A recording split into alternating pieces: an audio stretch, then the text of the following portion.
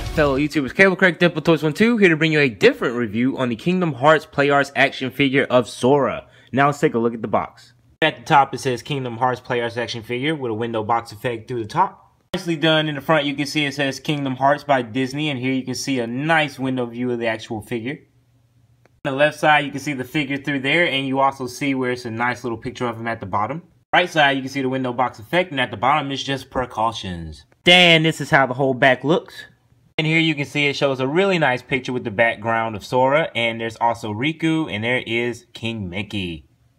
Alright, so that's a quick look at the box. Now let's look at the actual accessories and the figure. And here's a little instruction booklet on how to actually connect the hands, I'm guessing, with the gloves. Alright, and here's Sora out of the box. I really do like this figure. It has a lot of detail, which you guys know I'm going to get into.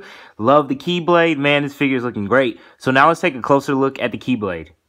Alright, and here's the Keyblade. They didn't really use too glossy of a gray on it, but I do like it. It's not like too shiny, it's just a plain silver. And here they put a little bit of blue here at the bottom. The gold looks good. It had a little bit of chipping right here, but it doesn't look that bad. It looks like they put a little bit of a grip here, and it doesn't look that bad to me. I love how there's a hole in there, which one of the hands he comes with does have a peg in it, so that helps out a lot, and I'm going to show you that. Here on the bottom, it actually looks like they put a little keychain on here, which is awesome. I'm not going to take this off. So as you can see, that can be taken off, and on the bottom is mini. This is made out of like a really light plastic, so that's not metal, but it still looks really cool, and it looks very nice. Now, to actually stick it onto the Keyblade, it actually does have a hole in there, but it's easier to do it if you take the glove off first. So you just take it, and it's good to tilt it, and when you tilt it, make sure you line up the hole with it, and then stick it in there. And when you push down, and the actual peg is through there, it's not going anywhere, and then you can reconnect it to them, which is really cool. Now, what I have found out is that it's easy to pop them off, but to actually put the hand back in there, you really have to hold it firmly, kind of grab the top of the elbow and twist it in, and then it'll be in. And once it's in, it's not going anywhere. So I do like that effect, and I love it whenever they have a figure with the small peg, so it's easier for him to hold his blade, because that blade's not going anywhere. So I love that effect on it. And now let's talk about the rest of the hands that he actually comes with. So of course, first here, he does have his Keyblade holding hand, and he also has his fist hand here, which you can see it's just a perfectly firm fist, and they did put a lot of detail into his gloves, and I'm going to look at the gloves a little bit later. But there's the fist hand. And the last one is that on the other side, he actually does come with this, what looks like kind of a grip hand. And with this grip hand, looks like a finger sticking out. Like, it looks like he would actually hold a gun, but I'm not quite sure what this hand is for, because it's perfectly made for the Keyblade. Or I'm guessing this can hold the Keyblade hand, I'm guessing. Yeah, on this one, I really tried. I actually took the hand off, and I'm trying to get it to wrap around. But through here, these don't really bend, like they're rock hard, so you can't really get the Keyblade for it to hold that hand. Now, after this figure, I would also like a Roxas, and I am going to get into the detail, but it's one huge part that really got on my nerves. I bought this off of eBay, and whoever gave it to me said this was new and in the box. And I'm guessing it is new, or it's really old, but a part of it was rusty, which I'll show you right here. As you can see, he does come and he has a necklace on, but the necklace is like really, really dirty and brown in there. It's completely rusty, and it looks like it's done moved around here on the top, so that made that look kind of nasty too. So it's just looking really rusty, and in the hair is a few little particles of rust and stuff, which I brushed off a lot of it before I started my review. So I do not know what they did or how this rusted out, but that is the only really huge disappointment that I do not like about this figure. As far as the head sculpt comes out, I do like it. They nailed the eyes, looks just like from the video game. So that looks very good. His face does look like him. I do like they went with the skin tone where his flesh is really light. That does look very nice. And sadly here, the hair is a very nice color. And I do like the shade of brown, the dark brown and the light brown or lightish yellowish brown they put in there. But of course, it's accompanied by a little bit of the rust from the necklace. But past that, it does look really good. And they did an awesome job on the hair. They nailed it, and it does look like how he had it on the show. Well, on the video game, sorry. And a quick look at the back of it. So it just was really good sculpted detail. Back, more of kind of a disappointment. They did put a lot of detail into the back part of his hoodie. And this really does look good. But you can see some rust marks even here at the bottom on the edges, messing up the paint. But past that, the paint does look really good, except for here. As you can see here, they actually messed up some, and some of the white is bleeding onto the, is that like a grayish blue color? And they did have a little bit of wrinkles there.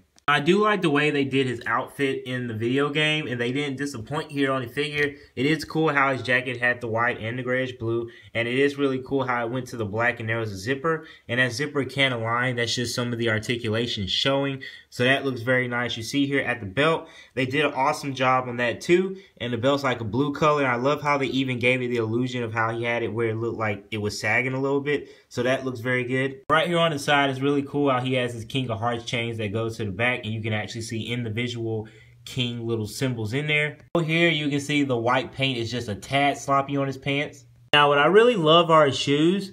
A little bit of rust here, but I love the articulation they gave his feet on this figure, and this gives me hope that they really could have made a Sonic the Hedgehog figure, but the articulation they did on these is really good, and as you can see, they did an awesome job on the paint job. You even see a little bit of orange lining in there. You see the gray and the black, and it's not bleeding too hard. A few scratches, but that's not from the actual people that made it, and they even included this blue here on the side, so I do like how these turned out. You can see here, they did put wrinkles in the side of his shirt. Those do look nice, very discreet. Here, the paint's not bleeding as much. And as you can see, as we go down, here's the awesome job they did on the actual gloves. The glove looks very good. I do like how that came out. And as you can see, they actually have it where you see the silver, you see the blue. It doesn't look sloppy. It looks just like how it was in the game. Except for at the top, it just looks a little bit dirty. But past that, it's a very nice hand sculpt that they did. Just a little difference I noticed is that right here, on the glove, where he connects the glove, the actual hand is actually kind of orange compared to the rest of the flesh tone like this, which also on the face is actually pale. But here it's like kind of an orangish color, so they put an orange tint on the actual hands. All the hands have that orange tint. Alright, now let's get into some articulation. The best part, which to me on this figure is the shoes, is that how it works. Basically, he has these huge feet. The articulation they gave him in the feet is basically he can move like so. So this can move here and here if you want the foot to move up and down. So it can move down about that much, go up about that one. Now I love when they give it kind of a pivot. The pivot they give it is like this. It looks like that's the actual size that his real foot would be. So that looks awesome. This whole part can pivot around, so it doesn't stop him from getting some pretty epic poses. I do like that. So they did an awesome job on that, and you do have the twist there. So that's pretty much a lot of range of motion that I would want in the feet. They did an awesome job on that. With the legs, you actually can bend them, but what they did that was smart is that you can bend them at the back.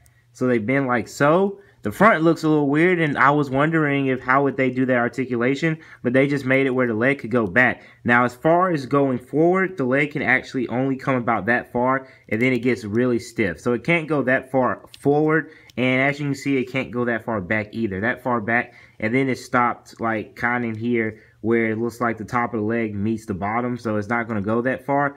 Then here, you do get a swivel where you can turn here at the top, well, kind of mid-chest, which is pretty cool. And there is a little bit of an ab crunch, as you can see here. So he does have a bit of an ab crunch here that goes right there at that top waist that I showed, or like right below the chest. Now, in the arms, he actually can bend them out. They can go that far out. He can bring them down. They can go completely around. You know what? I kind of have that thing where I'm like, what if he ever came to life and his arm would be dislocated? So I put it back.